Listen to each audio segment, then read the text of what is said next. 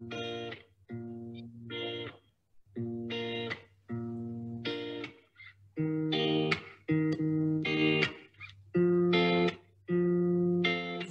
yeah,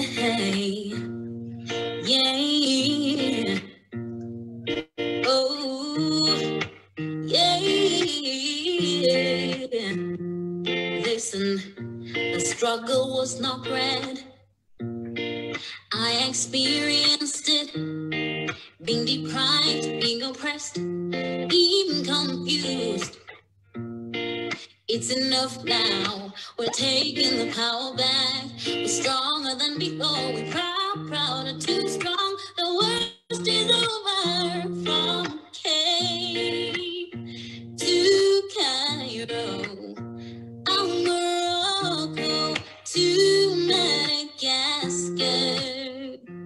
From Cape to Cairo, Morocco to Madagascar.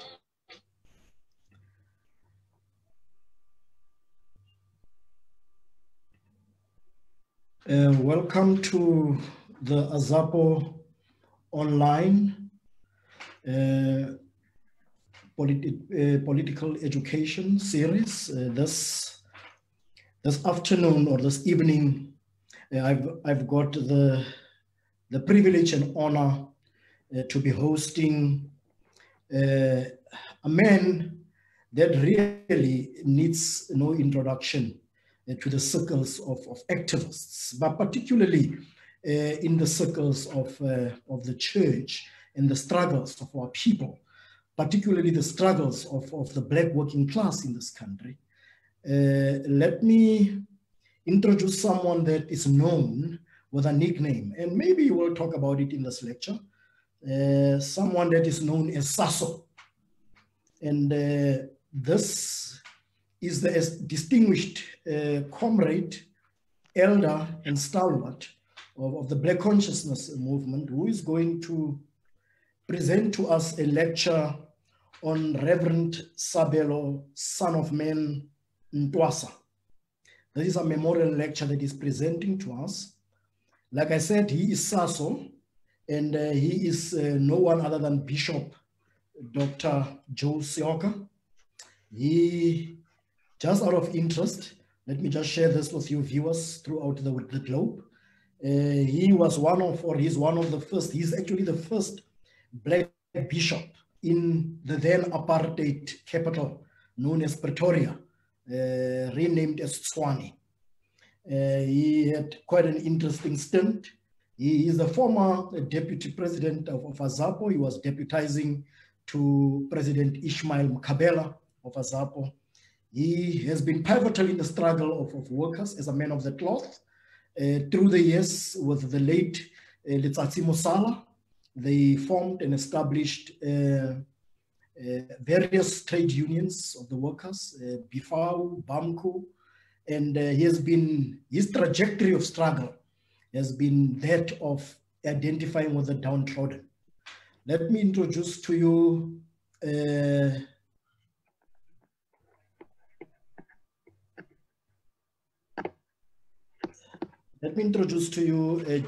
Bishop Dr. Joe Seoka. Bishop, over to you. Thank you very much, comrade, for this elaborate introduction, which I'm not used to. All I know, I just like to be called by name and let go. But let's go back to the subject of today. Memorial lecture in honor of the Son of Man, the Reverend Father Stanley Ntwasa, who was a priest in the Anglican Church in Southern Africa till his passing.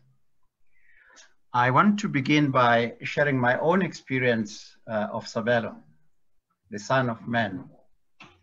That he was, as he was fondly known. If you look at Matthew 20, verses 20 to 28, Jesus explains that the Son of Man is the one who comes to serve others, but not to be served. And I think that defines who Stanley Ntwasa was, or who he understand his own gifts of serving people. I personally first met him when he was at pre-seminary as a student at Umphumulo Theological Seminary in 1970. There were 5 of them visiting the local parish where I was an altar boy and a postulant.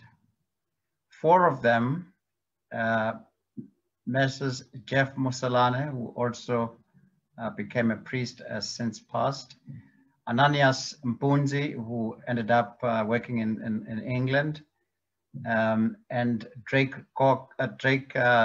Tshenkeng, the only one really surviving. They came from the diocese of Kimberley and Kuruman in the Northern Cape. They were all very politically astute and adherent of Black consciousness philosophy and believers in Black theology, despite being in a seminary that taught Western theology. I want to assume that is where they began to question the way theology was being taught and the interpretation of the Bible. As a result, the Son of Man deviated from the belief that God is all-powerful and argued that this notion was nothing but a tool of the oppressor, and insisted on painting the image of God as love and God as liberator.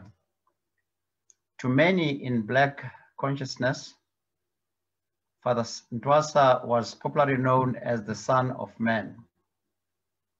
He did not suffer fools and was quick to use strong language to drive his point, even to the extent of threatening a fight. Not that he was violent, but that was an expression of his belief. Reading Black theology, we may understand the Son of Man as having believed that God was a fighter in and through Christ. So the teachings of Jesus, blessed are the meek, for they shall inherit the earth, meaning that one must turn the other cheek, was not acceptable to him, because this would give the impression that God was passive and accepted false teachings to go by without challenge. He believed that humans had the freedom to defend themselves and to take pride in their personal worth.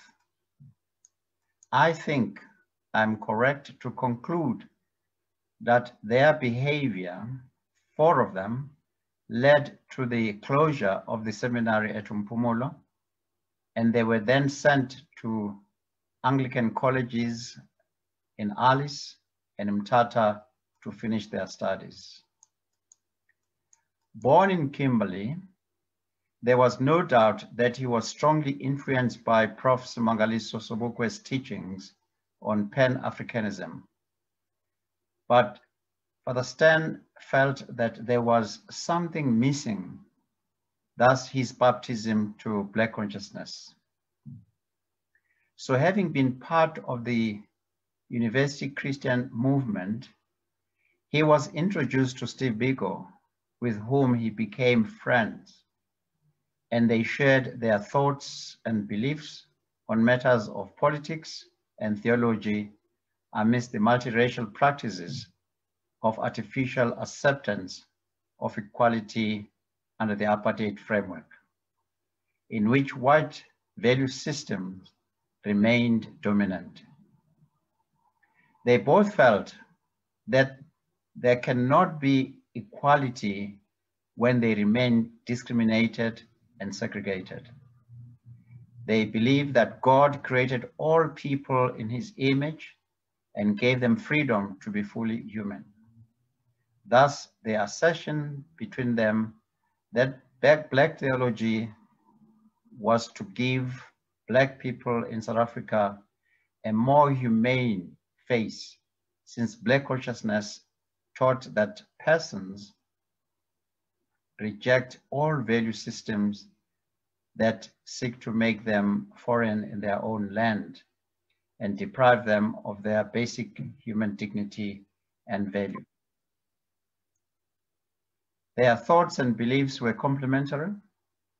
They broke ranks with the students' multiracial movement to form South African Student Organization, SASO. Biko accepted and believed the Christian gospel and agreed that black theology will help blacks to find God and Christ alongside them in their struggle to be fully human. God in Christ was the poor, the downtrodden, the wretched of the earth, of all whom defined who they are in God's purpose.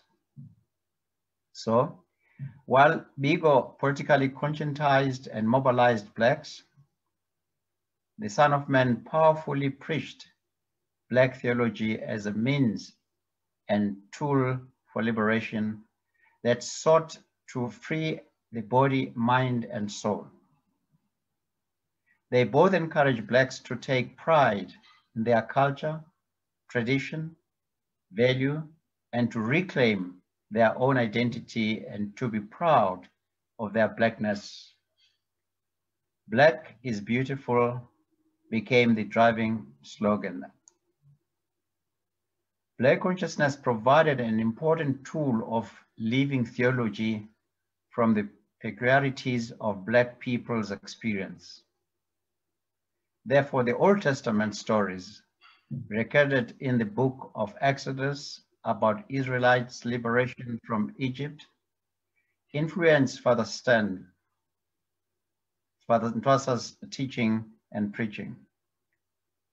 His God was the Exodus God, who was always taking sides with the poor and the oppressed, and fought with them against the evil forces of oppression and exploitation. Thus, Luke 4:18-21, the Spirit of the Lord is upon me to bring good news to the poor, to proclaim that the oppressed will be free, helped affirm the understanding that God was on the side of the oppressed, leading them to self-realization and fully human, loved by God. So that was Stanley's conviction. The gospel preached by the Son of Man was that God was God of justice and liberation. This was the interpretation of his argument and imagery of God as love and God as freedom. So Father Ntwasa was then the organizing secretary of the Black Theology, working with people like Basil Moore, with whom he collaborated in one of the first books that defined and promoted Black theology, titled Black Theology, the South African Voice. Their premise was that Black theology starts with the Black people in South Africa facing the struggle against oppression, fear, hunger, insult, and dehumanization.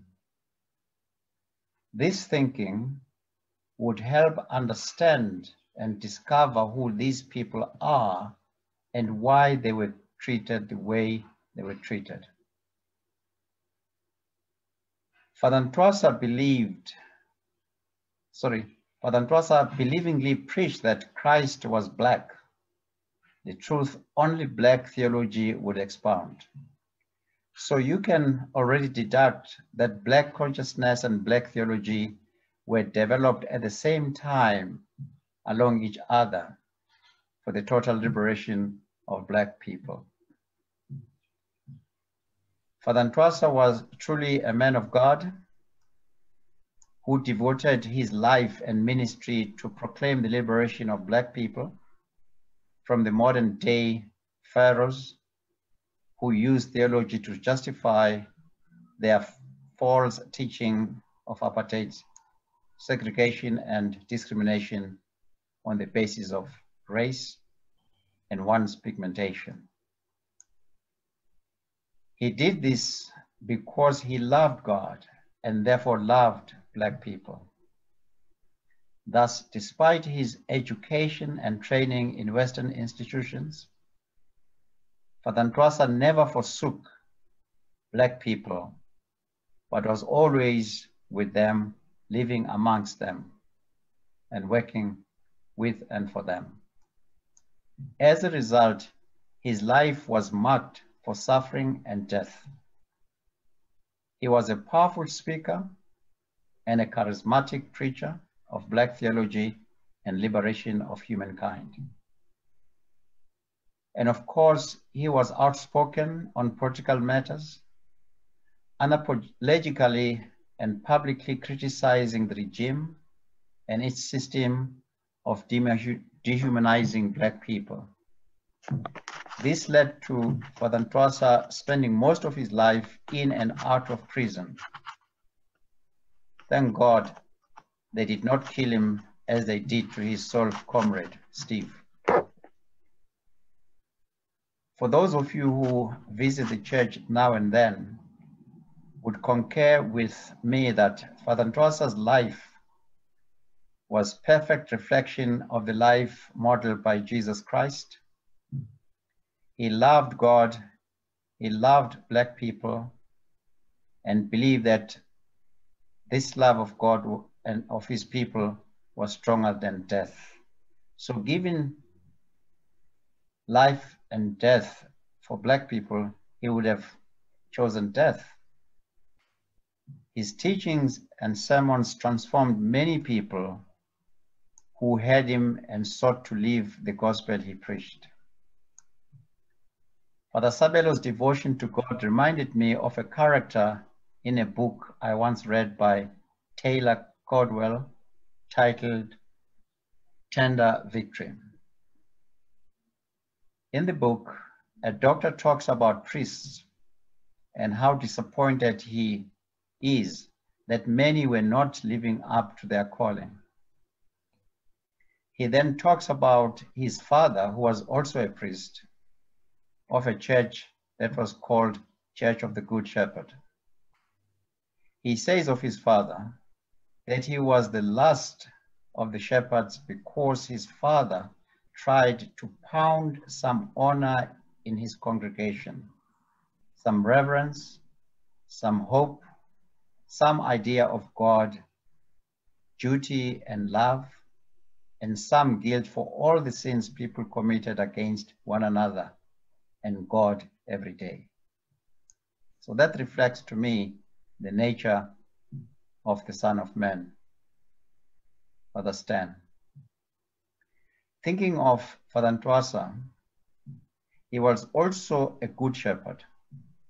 He also tried to pound some honor in Black people, whether it was on educational campuses, church parishes, or on the streets, wherever he talked and preached.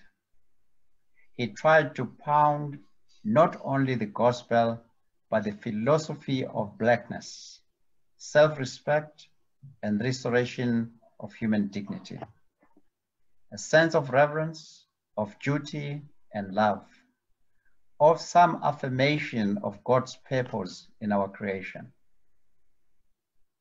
His mission was to help Black people realize their oppression, that it was unjustifiable, and to seek understanding as to why they were oppressed and exploited. I can conclude that he tried without success, otherwise we would not have the type of clergy persons we have today. Prophet Bushiri is a typical type of abefundisi, that these barutis we have today.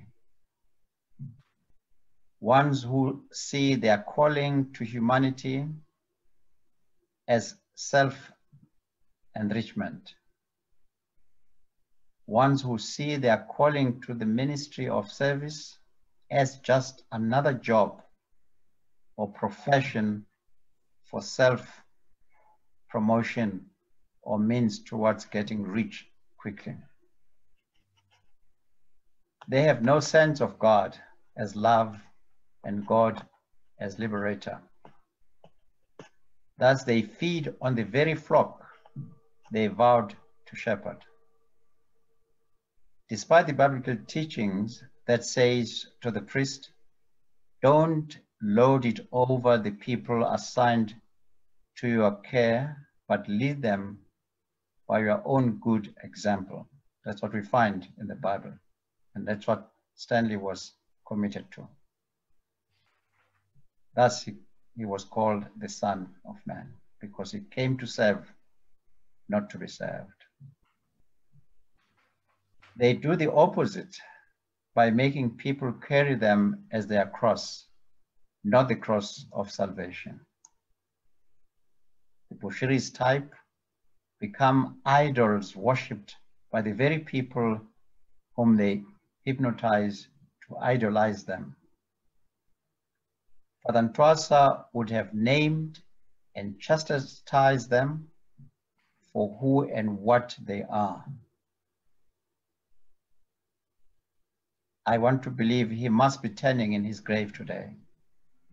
Remember, I said he did not suffer fools, nor had regard for authority for authority's sake. In fact, it is said of him that he reacted badly to authority, even to church leadership. So Father Ntwasa believed beyond doubt that Jesus Christ, who calls us, tells us that our condition of service is really about self-denial. And of course, if it were faithful, if one was faithful and true to God, then strangely, instead of praise from people, we shall be reviled, persecuted, and all kinds of evil and false teaching said about us by the very same people who are trying to help. This is what happened to Father Stanley. This is what went through in life. But not once did he ever complain.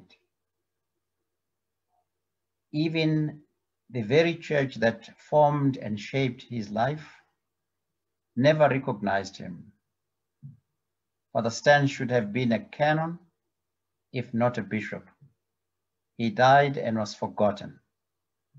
So we who know him and know his work are grateful that you in AZAPO, who knew very little about him, are gathered here today to honor the unsung hero, the great teacher of theology and advocate of justice. This was Father Ntwasa's mission, to guide Black people to God's love and to guide them to a living relationship founded in love for one another. This is what really mattered in life of Stanley, not the reverse which we see in the lives of today's false prophets. Unfortunately, today, the church and its clergy are caught up in vain pursuit, materialism, money, and accumulation of wealth, things that really do not matter in the long run. Clergy think that status matters more than the love of God and his creation. They think that power matters, and they will do anything to cling to it, even if it destroys them and the very church Christ gave his life for human salvation.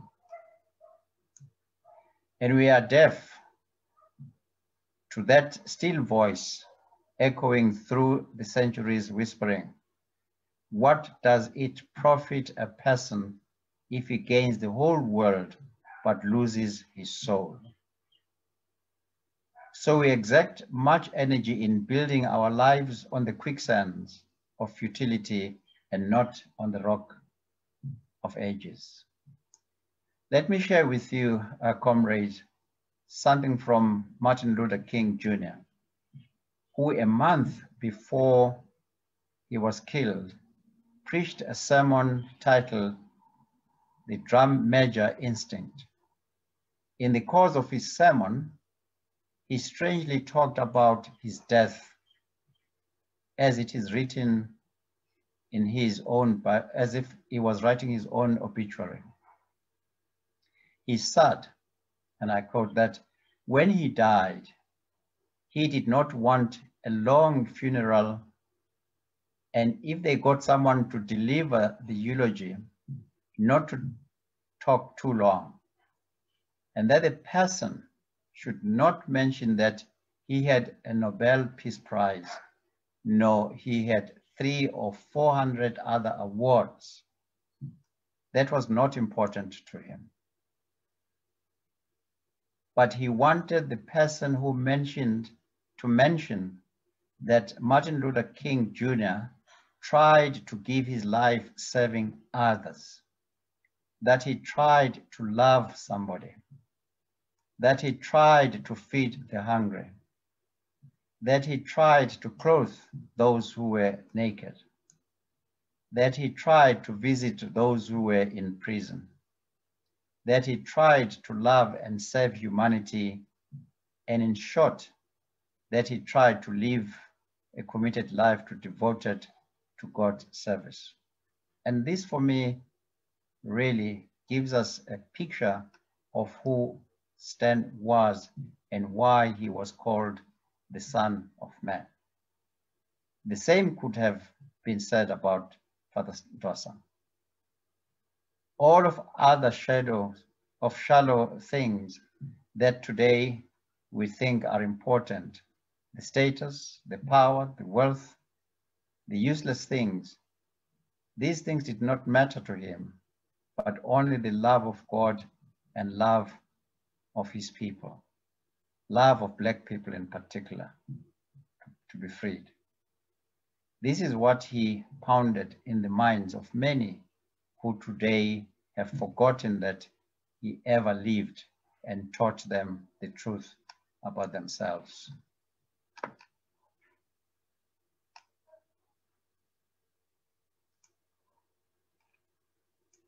The Son of Man lived for God and service to humanity.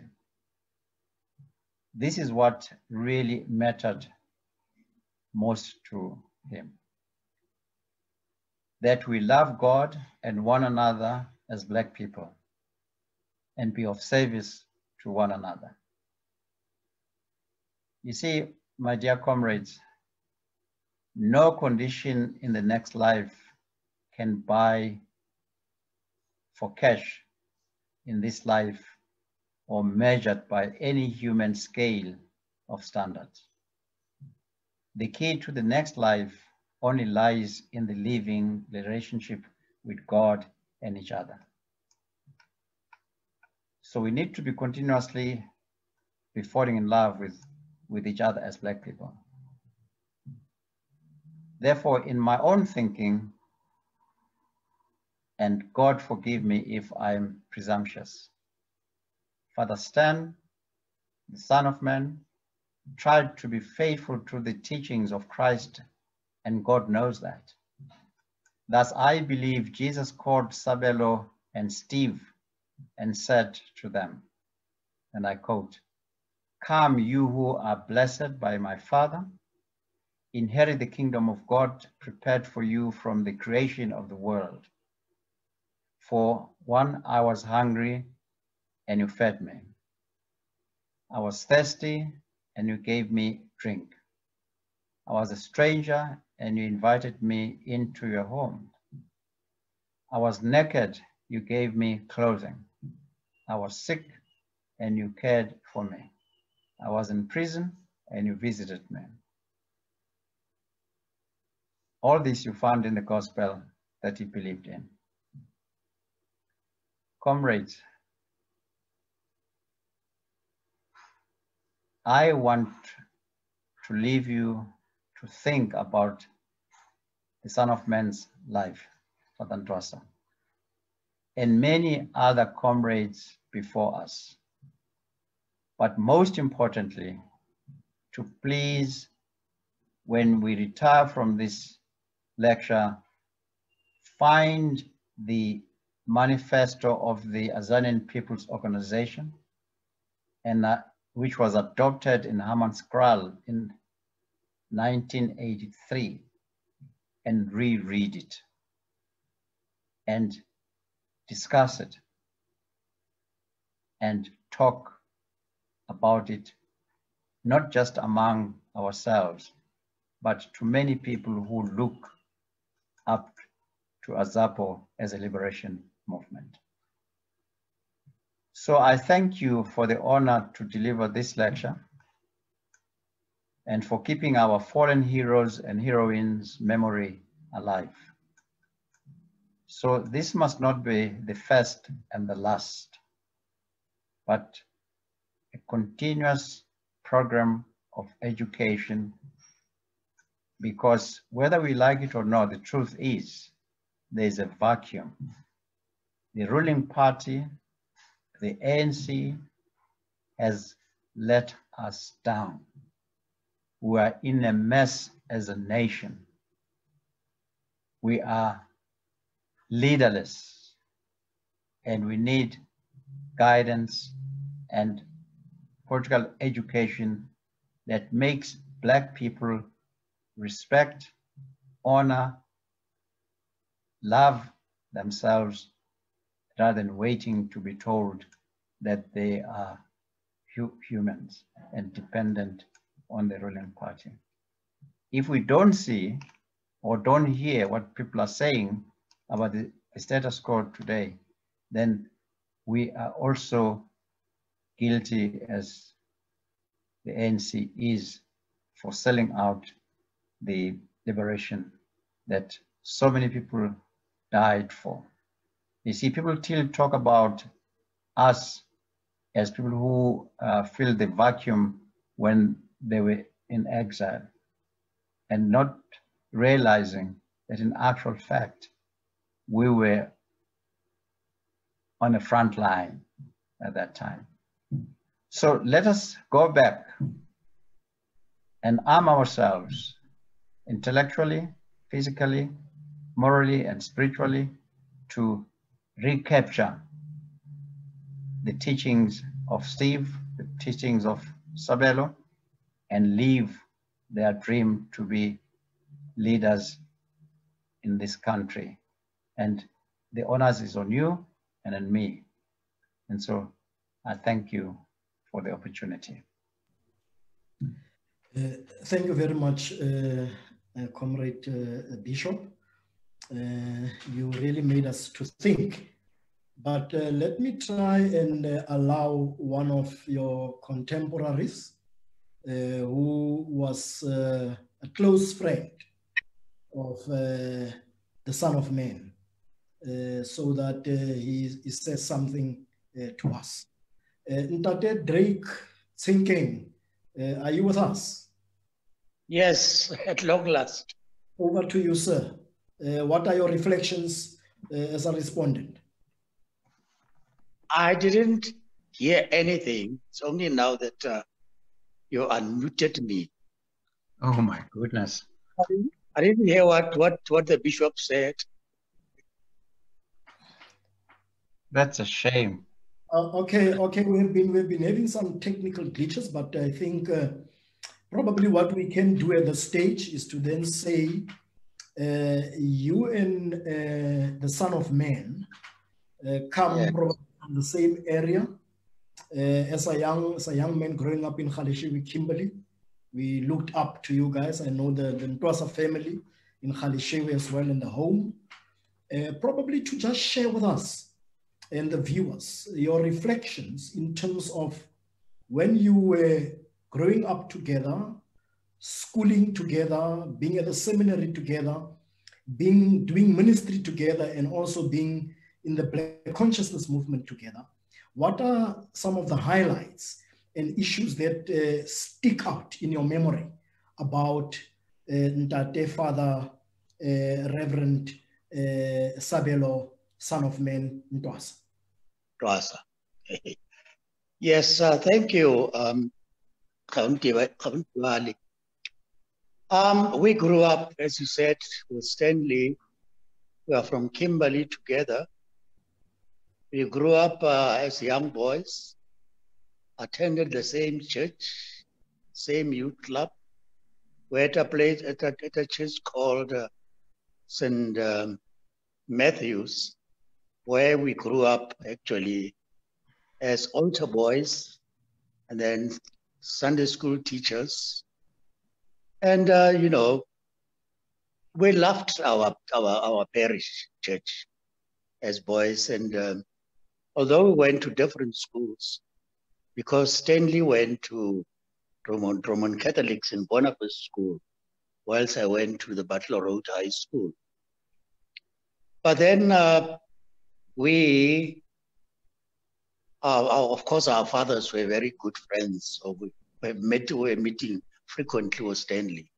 We're really, you know, close friends. And the others, like the late Father Masilani, Jeffrey, and Amos Matthews. Yes. We left them. Well, I left Kimberley, say about 1964, went to a pre-seminary school, they call it testing school, at Motherport. The Right Reverend will know about Motherport. We there for 2 years. Then from there went to a college called Mapumolo, which is a theological school for Lutheran priests in Mapumolo, south of Durban, next to Stanger. We were with Stanley there, Ntwasa. It was actually 5 of us from Kimberley reading for a matric. We were there for 3 years. And it's the time actually when the Black consciousness movement started around that time, because we're in Mapumolo from 66 to I think 69, yes. And it's the time also when we met with Steve, Biko, and the others, Ubani, and you know. But we, you know, we're a close-knit sort of boys. We're 5 boys from Kimberley, close-knit. And Stanley and another chap who's now late, Ananias Ondona Mpunzi, were sent by the Diocese of Kimberley to Mapumolo, while 3 of us, myself and Musalani and Matthews, were sent by the Diocese of Johannesburg. So after Mapumolo, we went to the seminary. And it is there again that we grew politically, actively, and so forth, and consciously. And it is in Mapumolo where we had we had a lot of Black consciousness people visiting from Durban. We had, Steve, the Mabandlas. We had people like Moloto, Justice Moloto now, who's the judge, who was with the UCM at the moment. We were, as a seminary, affiliated to both UCM, University Christian Movement, and NUSAS. And it was, the time when I think it was in 1970 that we disaffiliated as a student body from NUSAS. And, supported, myself and Stanley were very, very, very strong Black consciousness people at the time. But the whole seminary followed us. And Stanley was that kind of a person, was very boisterous, eloquent, and very radical in a sense, not only in politics, but even theologically. It was the time of Black consciousness, I mean, Black theology, the formation of Black theology. And Stanley was an ardent supporter of the philosophy of Black theology. And in the seminary, of course, as federal seminary, as we had other denominations like the Methodist, Presbyterians, and what we call them now, UCSA, United Christian, United, what we call it, UCCSA, yeah. So we were quite a strong student body also. At the time also, I mean, as I said, we had a lot of visitors from Wentworth. And we also, I mean, I had a time to, as SRC president at the time, to be in the executive committee of SASO. So there was that frequent movement between us. So we had people also coming, when people like Temba Sono at the time, who was the president of SASO. We had the late Dr. Mashalaba. Yeah, no, Voyong Mashalaba. And as I said, Justice Mabandla, quite a number of people came because it was the time also that they were trying to recruit Fort Hare, because Fort Hare at the time was still affiliated to SASO. And the vice chancellor of Fort Hare was very conservative, a chap called Devet at the time. But I think it was in 1971, when Stanley was called upon to head the Black Theology Project. So Stanley seminar to be in Joburg for a year. And it was during that time, him and James, what can I remember? I think James Moore or something like that. Pardon? Yes, who were busy preparing a book on Black theology. Unfortunately, Stanley was supposed, or he was actually going to edit that book. But unfortunately, it was when he was banned in 72, the book was edited by the chap who followed him, that is Mokleti Mutabi, or George, the name. But Stanley, as you know, was banned to Kimberley, and he continued. He was very stubborn. He didn't, I mean, there was no fear in Stanley, or the police or what.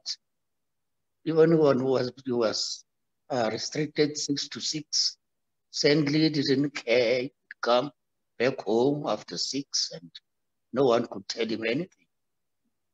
So he was really stubborn. And it was also during that time when Jerry Mudisana was banned, was also as a president. And the two of them were banned, but sometimes you'll find the two of them shouting at each other in public, the way, Stanley was. But he had a good heart, Stanley. He was a very kind person. He loved his people, and he loved the church.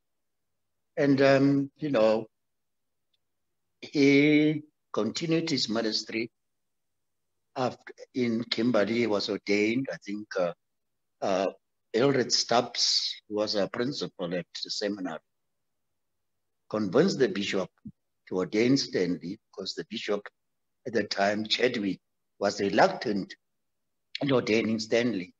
But Stanley was ordained and he continues ministry in Kimberley.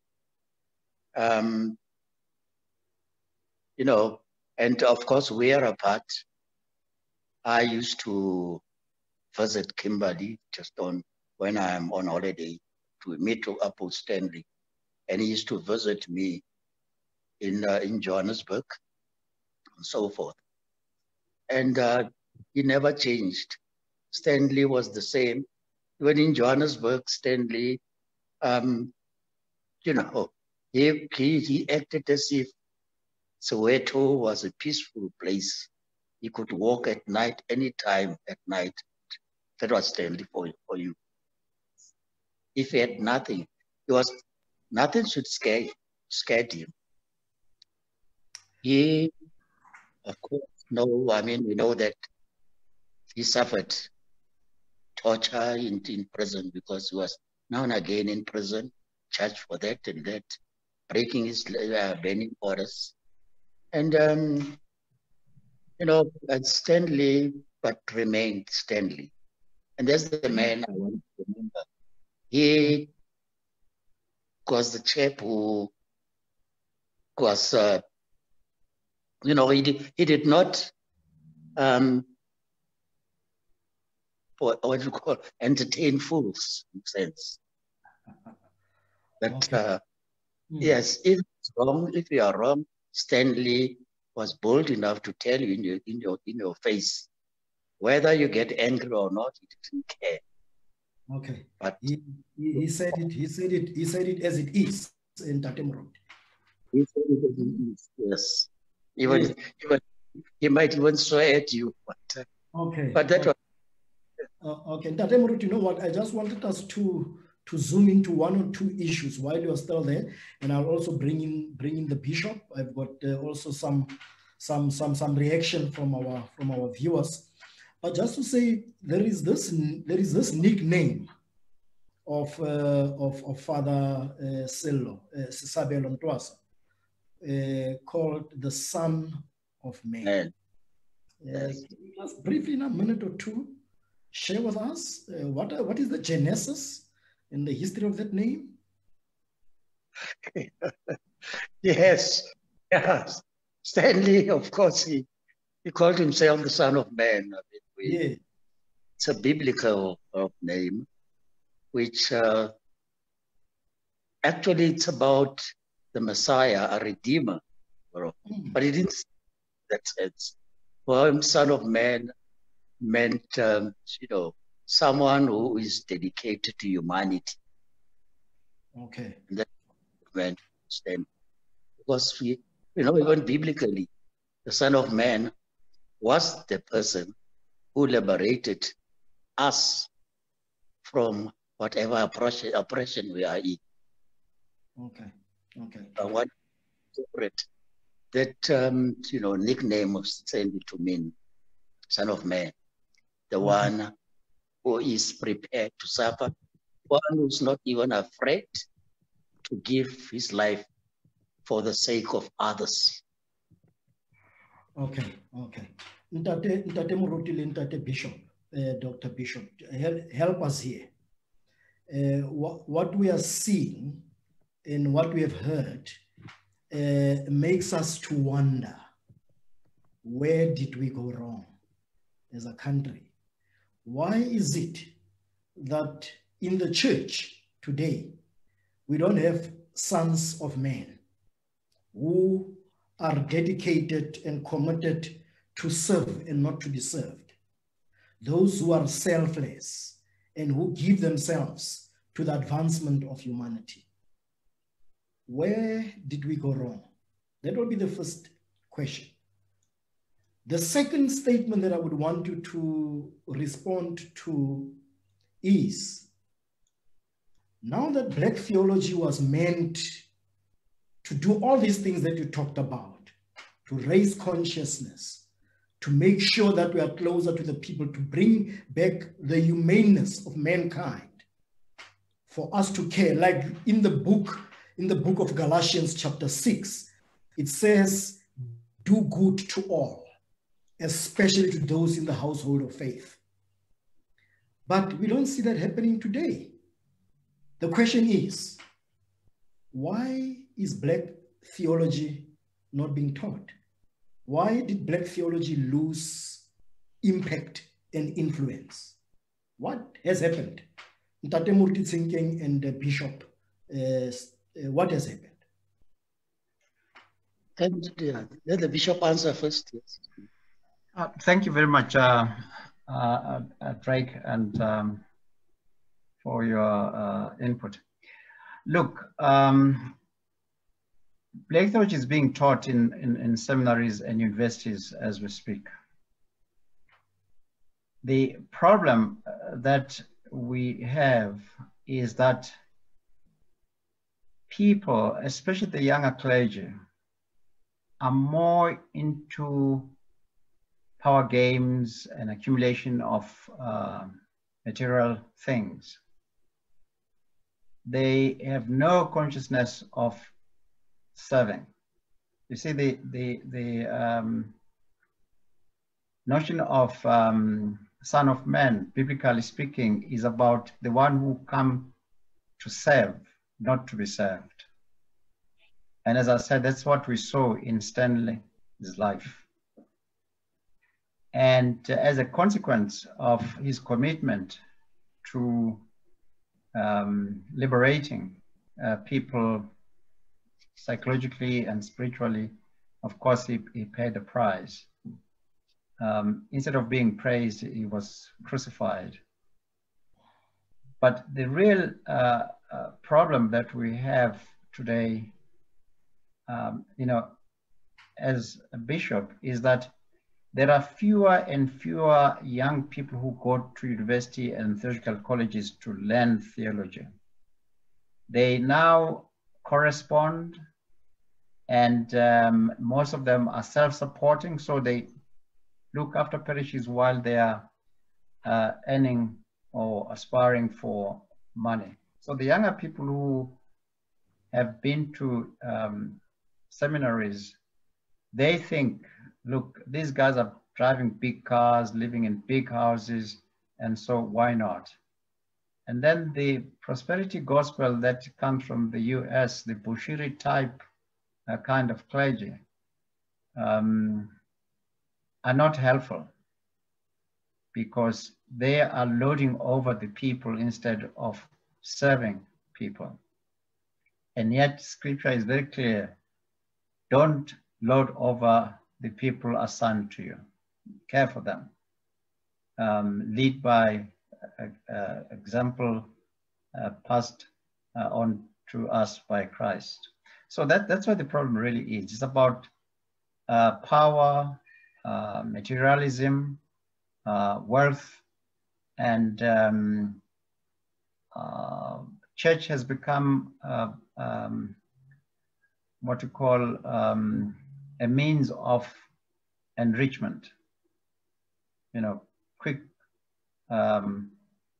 to say, I'm a prophet, I'm a bishop, all these kinds of things that really don't mean much based on what people possess and being idealized.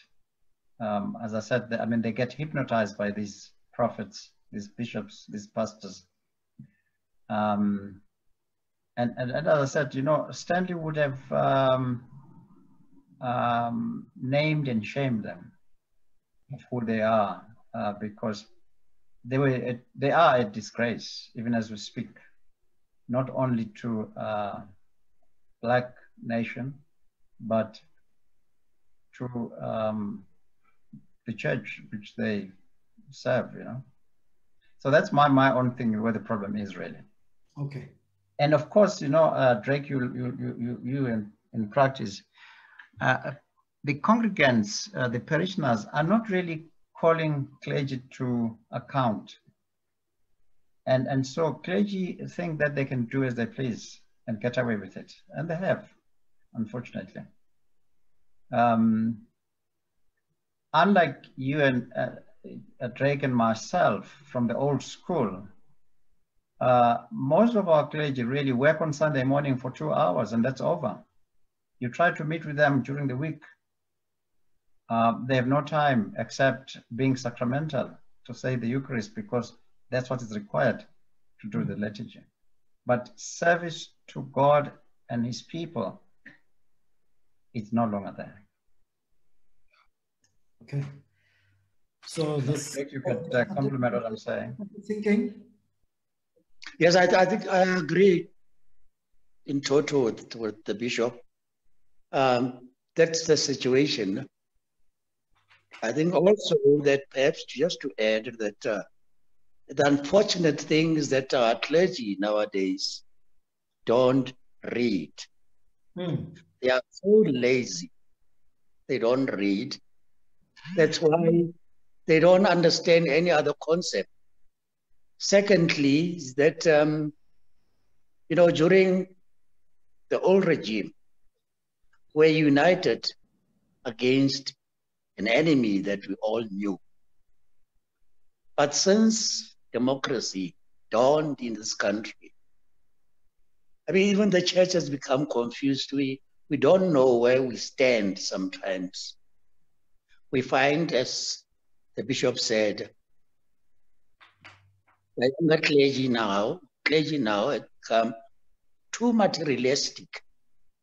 All what they think of is getting money and getting rich, getting lovely cars, posh cars, and so forth. And then, that's the thing that we, as the church today, are not being prophetic as we used to be. Simply that we have lost our way. Perhaps democracy has confused us. We have become, what I would say, embedded within the system. What is happening here is that the clergy, of course, now we can become chaplains of police, chaplains of army, chaplains of that and that. And in a way, if I am a civil servant, of course, that will make me mute also. And that's a problem. We want to be people who don't want to hurt anybody, irrespective of whether the situation is deteriorating. But the church, remains a church that doesn't know where it stands sometimes at the moment. Okay. No, we've heard you in Tate Tshenkeng and Bishop. Let me just say that, comrade, one of the things that is really problematic, as I said earlier, is that parishioners are not challenging the clergy. Parishioners are not questioning some of the things clergy teach.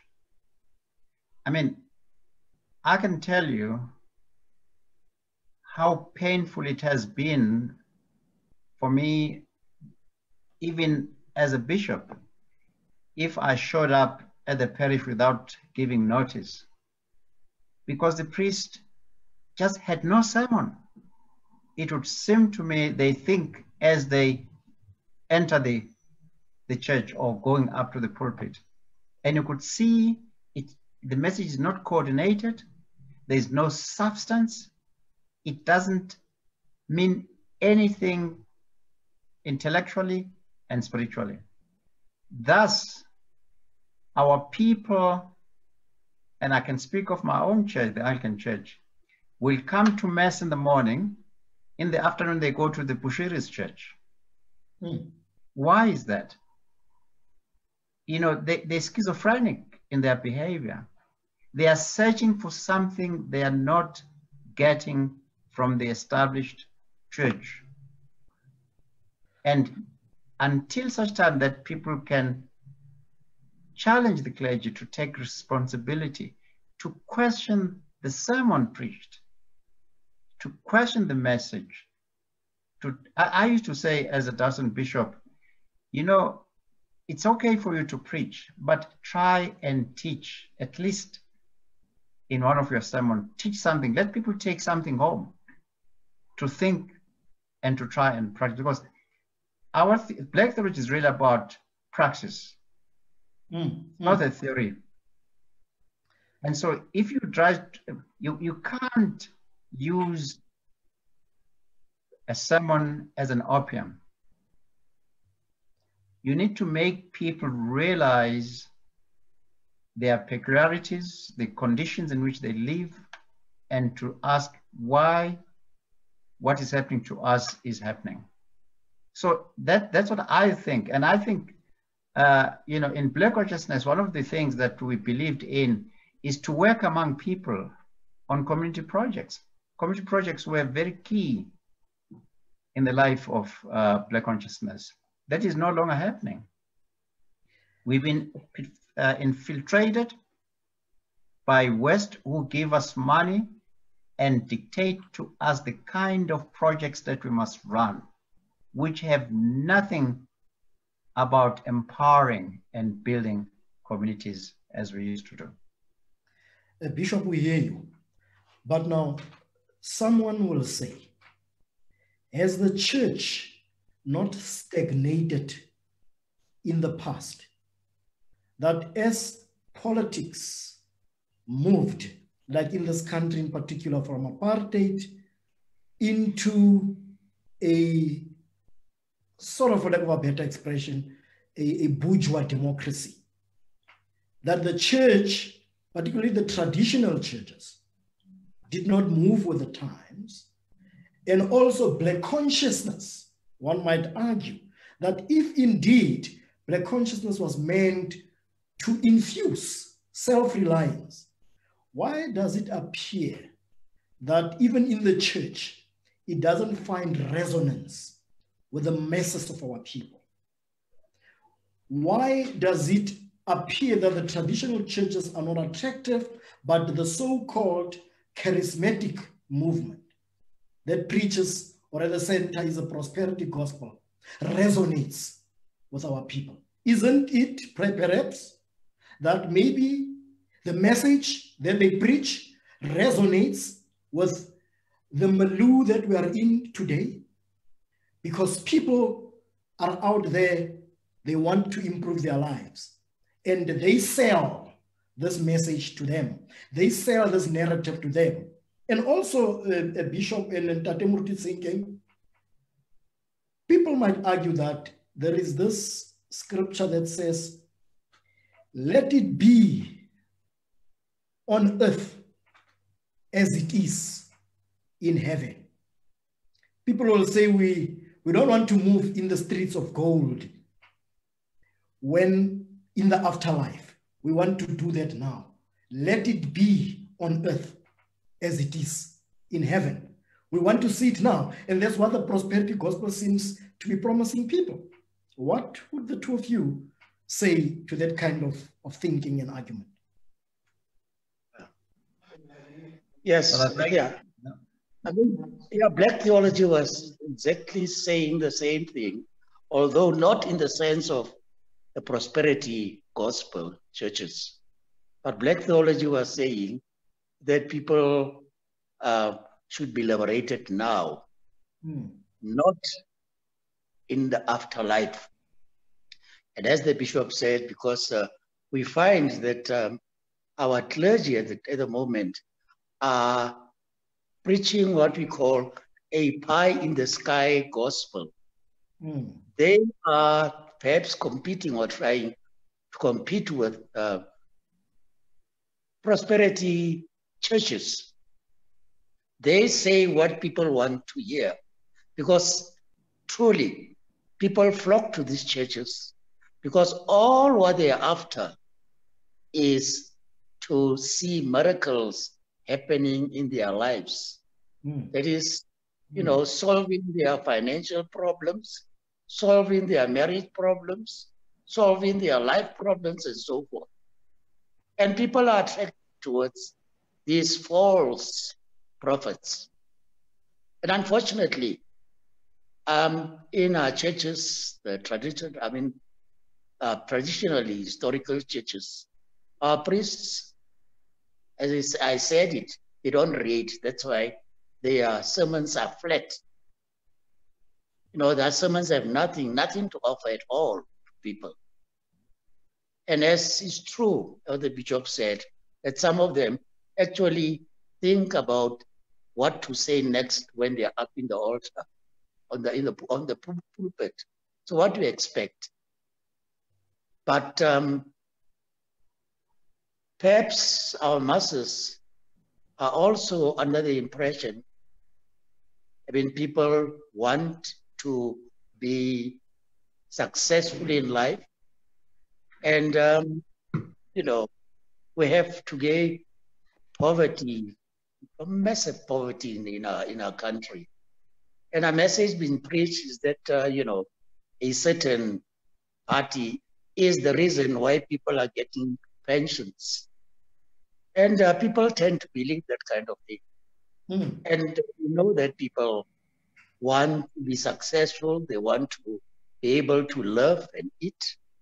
That's why when we come with the message of self-assertion of people to become who they meant to be, it's difficult. Black consciousness doesn't mean that it is not alive. It is very much alive.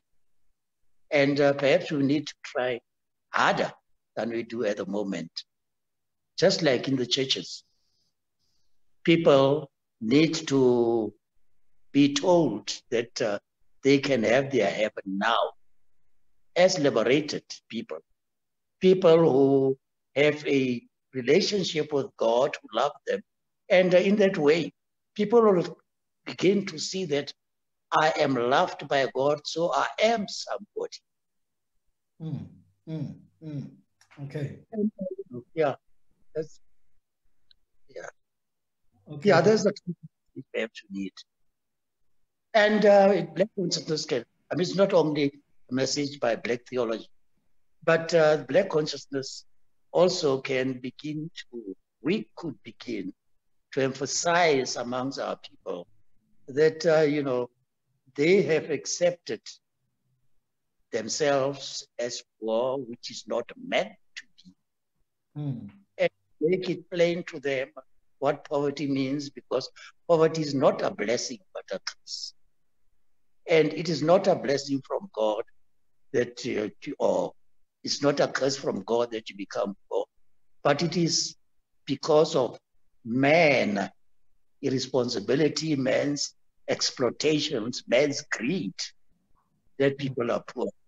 And if people can, our masses of people can begin to understand that and begin to open their eyes to the real situations by beginning to believe in themselves that they matter, whatever their situations is. Perhaps we'll begin.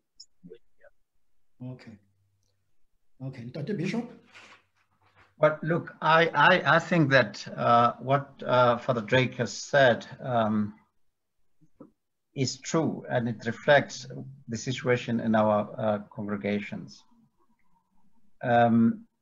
The traditional parish has abundant teaching, and to some degree they try to compete with the Bushiri type churches who hypnotize people and make people believe on what does not exist.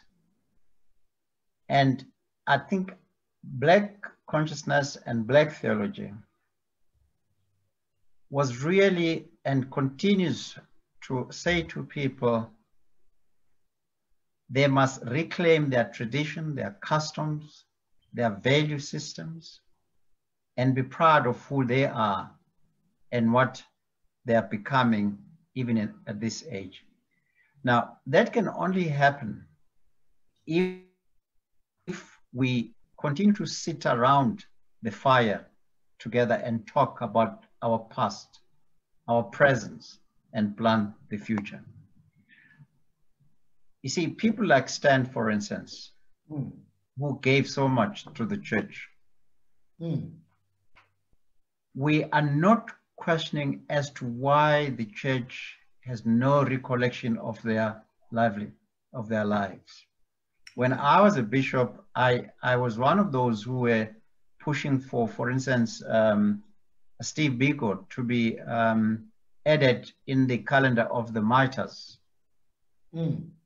Not one diocese, both Kimberley and Johannesburg, where Stanley served, has ever talked about giving a posthumous canonship. They couldn't honor him when he was alive. They can't honor him today when he's no longer there. Yet they know his contribution of building the Black nation and building the faith and educating people with theology that was biblically based, but with less Western influence. You know, one of my concerns is that we're not learning from the past. We rush to learn on the future.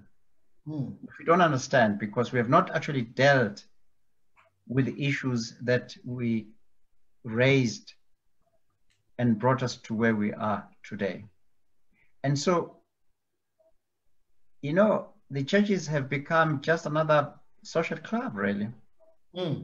In fact, Stokvels and Masingcwabane things are more popular than churches. If the Masingcwabane or Stokvel is meeting on a Sunday, the church is empty.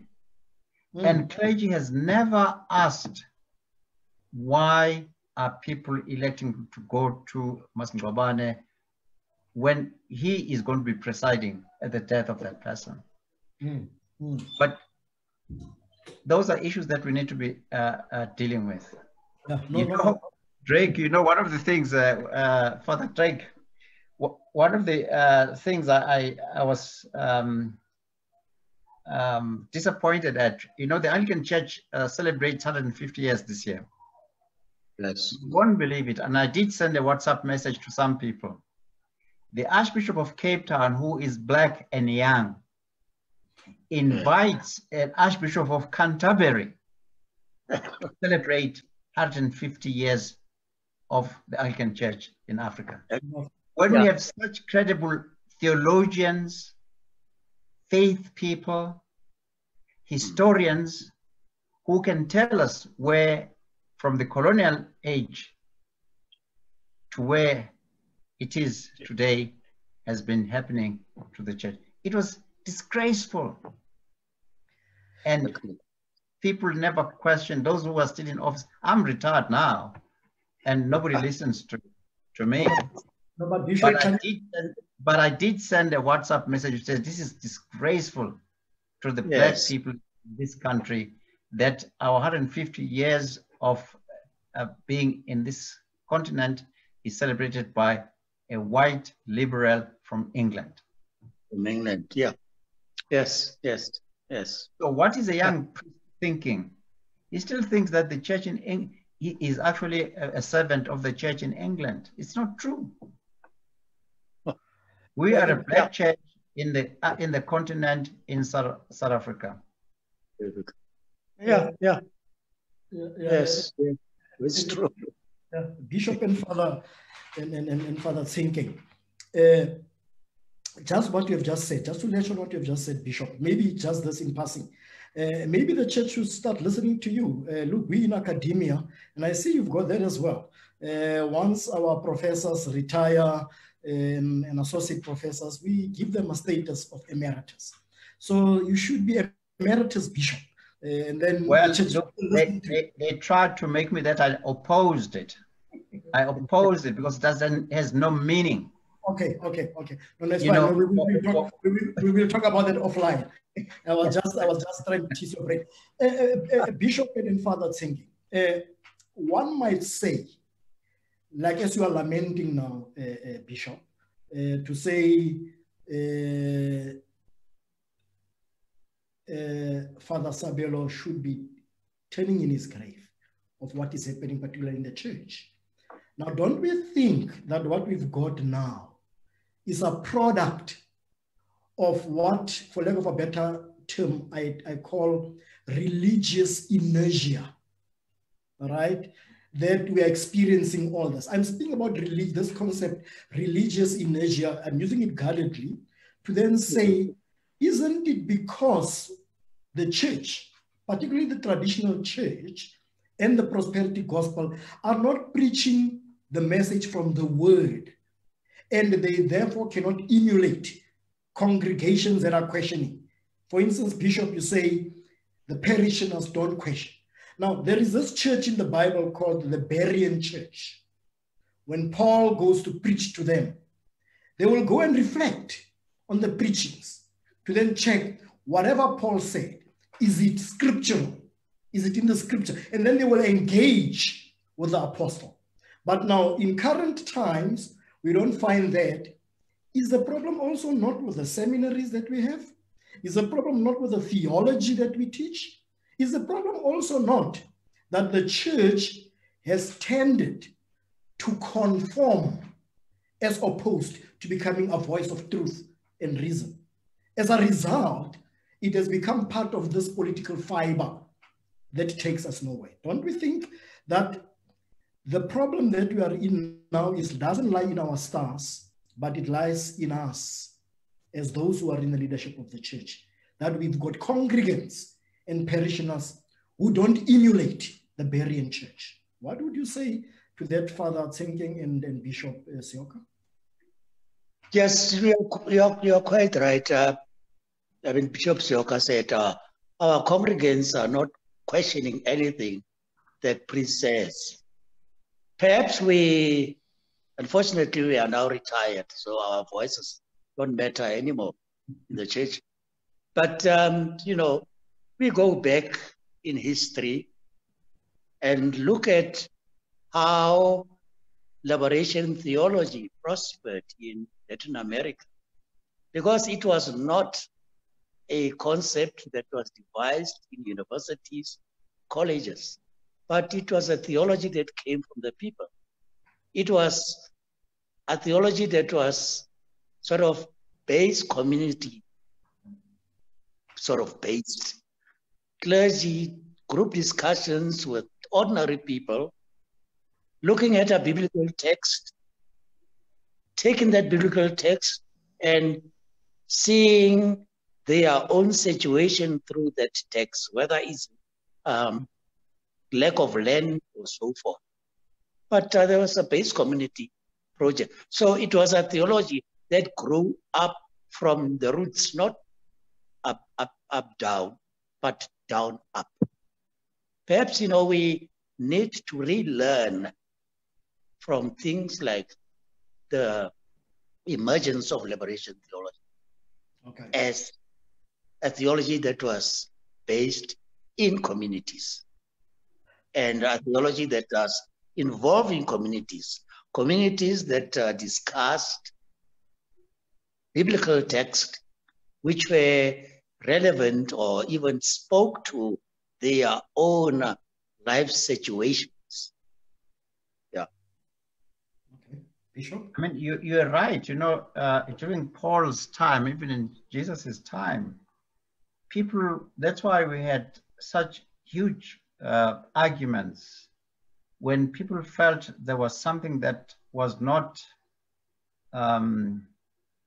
true, they challenged it. And they wanted to know why Paul said this and not that. What was the meaning of what he said in the context in which they lived their lives? And as I said earlier on, in Black Consciousness, we were very strong on community work. The communities that Drake is referring to, which informed our theology. Seminary education was never enough. It was what you learned on the ground. What is it that influenced people? What made us as Black people poor? Because we're oppressed. were exploited. And we were brainwashed to believing that it was okay. And when we began to challenge, look, I was a bishop in Pretoria, a black bishop, first black bishop in that apartheid seat. I was never popular with white people. In fact, it is said when I left, white people said, we don't want another Seoka. Wow. Because I challenged them.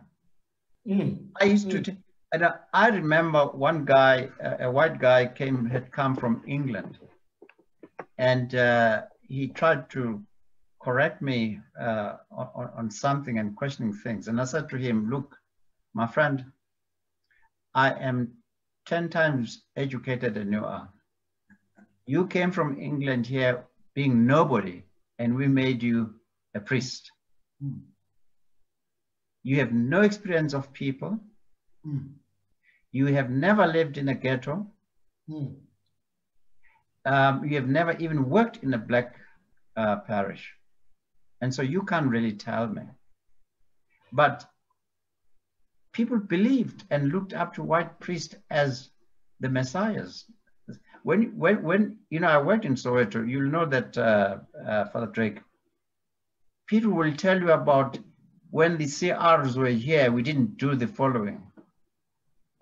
When they had been very good priests after the CR fathers were there, but they were never mentioned or commended or quoted as having contributed towards the welfare and development of the black people. And we failed them because we never said, tell me exactly what did Father so-and-so did, except that he built the church with the money that he got from overseas. But in terms of mental liberation and spiritual development, nothing really happened. And so our young clergy actually don't even understand that history. Because they don't have, as Father Drake was saying, they are not, if they educate people, they fear they'll be asked questions that they cannot answer because their reading capacity is limited. As I said, most of them are self-supporting. There are people who have never been to college, university, who have become very important leaders in our church. When you engage with them, they have nothing to offer. So it becomes acceptable. Okay. And we're not challenging that. No, I hear you. No, I'm not challenging. And of course, it also reflects in the kind of bishops that are elected nowadays. Because, no, exactly. Not to be desired. Exactly. So exactly. We have had in our church guys becoming bishops because they were favored by white bishops at the time, and these guys had never been to a seminary. Yeah. Okay, but just a bishop and Father Tshenkeng, I want us to go back as we are going towards closure now, 7 or so minutes that we are left with, to then say exactly that, the issue of why it seems the church has deteriorated. In the new movement, charismatic movement, people will say, but I had the calling from God and I'm directed by the Holy Spirit. So I don't need seminary because the Holy Spirit is the comforter that Jesus left for us. And what I'm doing now to start this ministry is in response to the calling of the Holy Spirit, right? And I then therefore don't need any seminary to go to because the Holy Spirit will reveal to me the truth so that I'm able to preach the gospel as per the revelation from the Holy Spirit. What do you think, Bishop and Father Tshenkeng, what do you think Reverend Sabelo Ntwasa would have reacted like to this kind of understanding of what happens in the church? he would have chastised them. He would have put them in their place. He would have been very bold to say it as is. Look, Father Drake will tell you, Stanley didn't have respect for bishops who were white and thinking they knew it all. He put them in their places. And thus they tried. Look, Stanley was not only destroyed by the apartheid political system, he was destroyed by his own church. Okay. Yeah. Stanley was destroyed by his own church, the Anglican Church.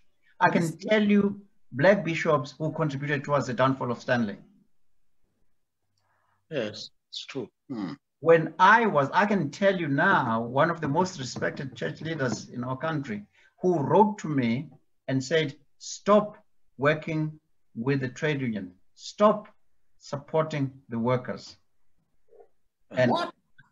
I'm telling you, I can give you the name. Okay. And that's what they were doing to Stanley because he had no support system. Okay. I became a bishop by default, let me tell you that.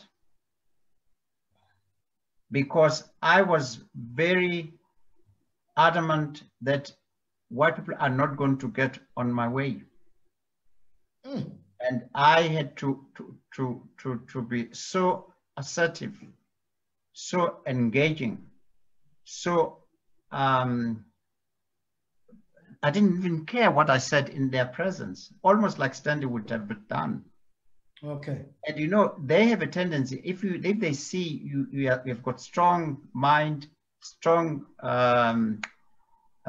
issues, and you're not afraid, you have the courage, and you're bold to confront them, to let you go. And so I was fortunate at the time because then I also realized that I need to build the people in the diocese before I became a priest. So before I became a bishop, people knew already that I had leadership potentials. But when I left, I was replaced by a non-starter, to be honest with you. So you tried to inculcate the mentality of the Berean church, right? Exactly. People to be self-reliant, but then when you left, they all left. Father, I think that, yeah, that's what Paul's trying to say. You know, Stanley would also, I would think the same about people who say that to answer your question, I have the spirit so I can preach.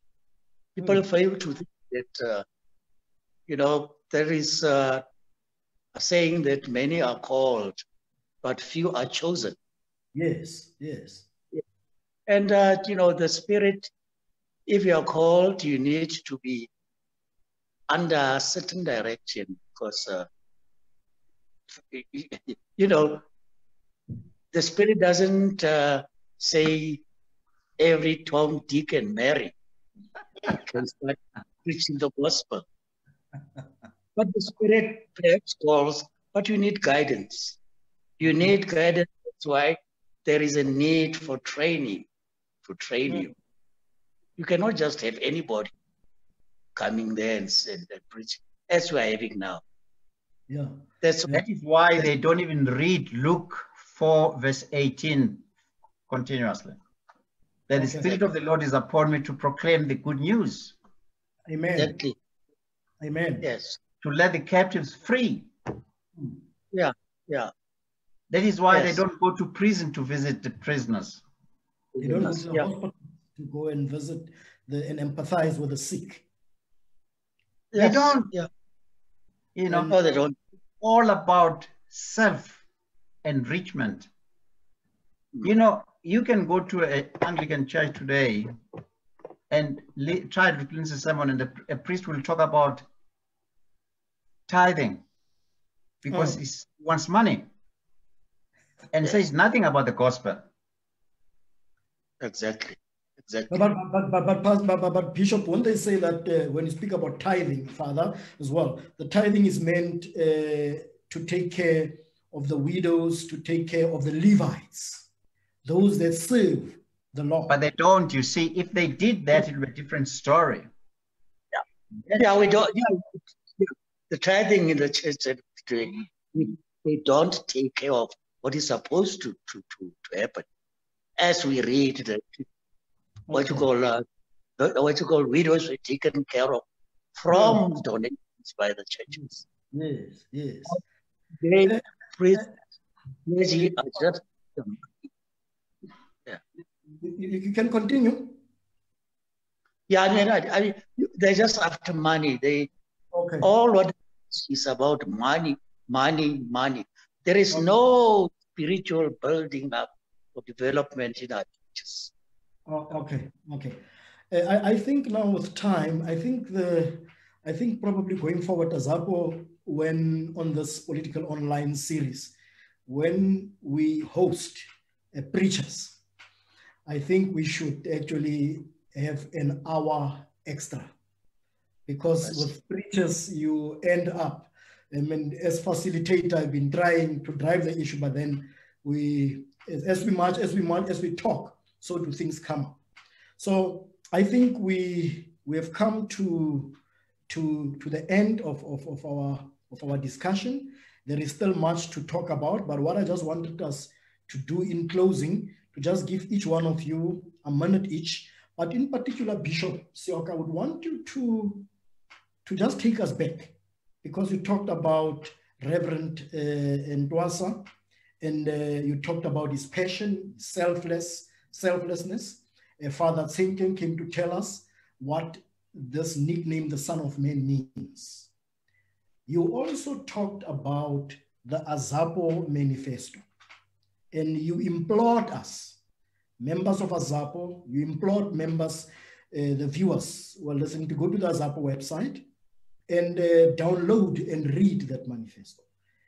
Why is it important that we should read that manifesto in relation to, as we memorialize Reverend Ntwasa and his ideas, his beliefs, and also as a proponent of Black theology?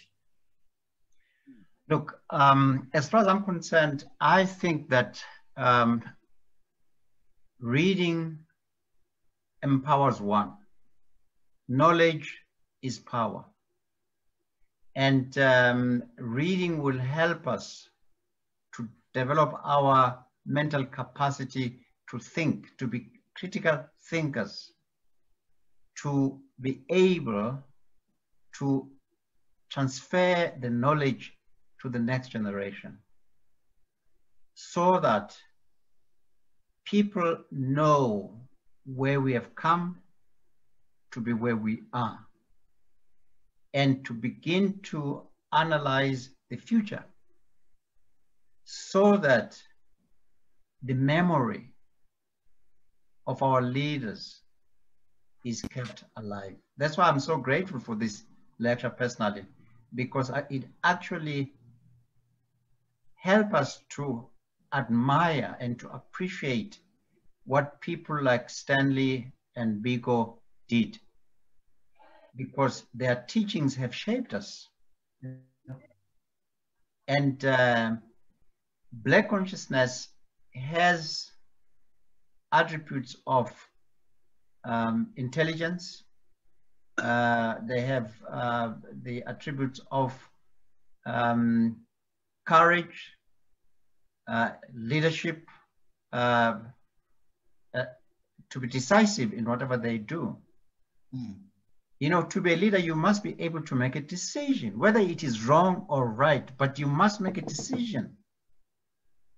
And I used to say to clergy, make a decision, we'll correct it as we go along if it is wrong. But you cannot just sit back and say, well, I didn't know what to do. And reading will help us. I think Father Drake is absolutely right. He's correct that we must encourage reading. And today it's so easy because the material is all over the place. You know, you just go, there's a guy called Mr. Google. You have an answer. He's got it. You have a question. He's got an answer. Yeah. You know. Yeah. For the thinking? Yes, my last words will be that, I always think about perseverance. That as a AZAPO, we should persevere in what we believe.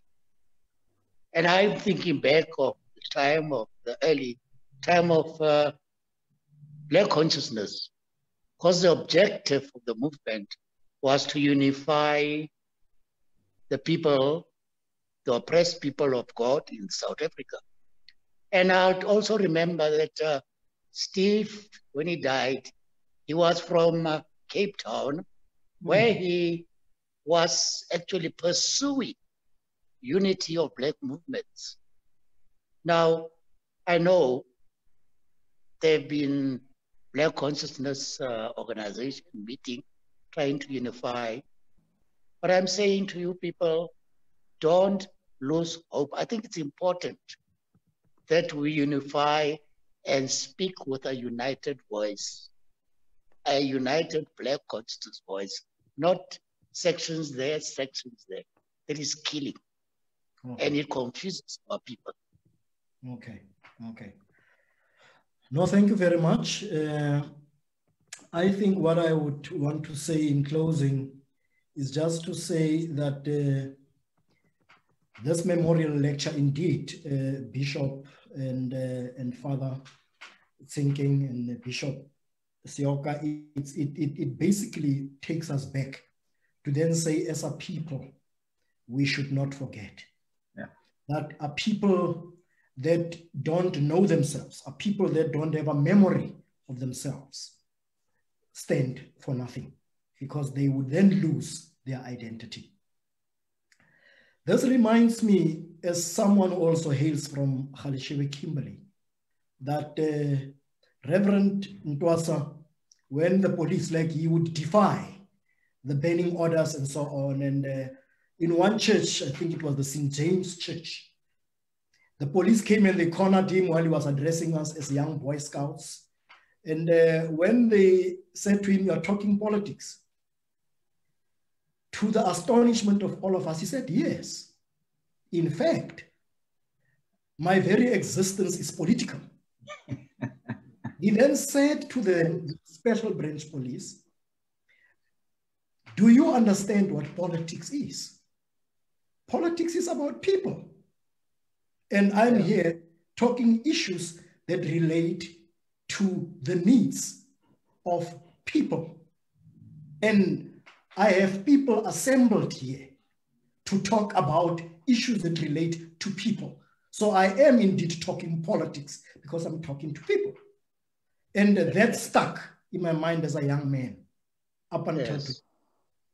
What also stuck to me, one viewer is sharing with us, he says, when Reverend Ntwasa was administering the rites at the tombstone unveiling of the late Tamim Toyha, the then AZAPO president, he sang his liturgy, which he says it could be him. And that goes as follows: "Here lieth a man who had no guile." And that is Reverend Sabelo, son of man, Stanley Ntwasa. And we say, of courage and boldness. Amen. A man indeed of courage. And we want to say thank you very much to AZAPO, but also thank you to Bishop. In our view as AZAPO, you are not retired, but you are a working source of wisdom that from time to time we need to tap from. Father Tshenkeng knows that we would tap on his intelligence from time to time. You will also remember that in one of the platforms, he talked, when they talked about the BC moments in the various areas, and he shared to the nation and to the world and to the AZAPO comrades about the Black consciousness moments in the Northern Cape, particularly specifically in Khalishiwe Kimberley. So on behalf of AZAPO and the online political education series of AZAPO, I would like to thank you and also thank AZAPO and thank also the family of the Ntwasa family. Now, before we say our goodbyes and close, just want to remind the viewers that tomorrow At 1 o'clock, we will be hosting Dr. Ntwasa Nochulwana, who will be speaking on the topic African Continental Free Trade Agreement and its implications on South Africa's economy. So we indeed, Bishop and Father, take to heart what you said. Educate, educate, read, and read. The Bible says, my people are destroyed for lack of knowledge. So as AZAPO, we want to educate to liberate. And we will invite all these speakers. And also we've got what we call an intergenerational mix in terms of sharing with skills. So that was all from me. Thank you very much. And I would just like to say it was a great pleasure having had this particular session and having you, Father, and having you as well, Bishop. Thank you very much. That's Thank you. it from me. Please send a link for tomorrow's session. Listen, yeah. We will send the Thank you very link. much. Thank you. Thank you. Okay, thank you. Ooh, yeah. Yeah. Oh, yeah. Listen, the struggle was not red. I experienced it, being deprived, being oppressed, even confused. It's enough now, we're taking the power back. We're stronger than before, we're proud and too strong. The worst is over. From Cape to Cairo, Morocco to Madagascar. From Cape to Cairo, Morocco to Madagascar. Thank you very much. It was a pleasure. Thank you for your leadership. Much appreciated. Thank you, Bishop.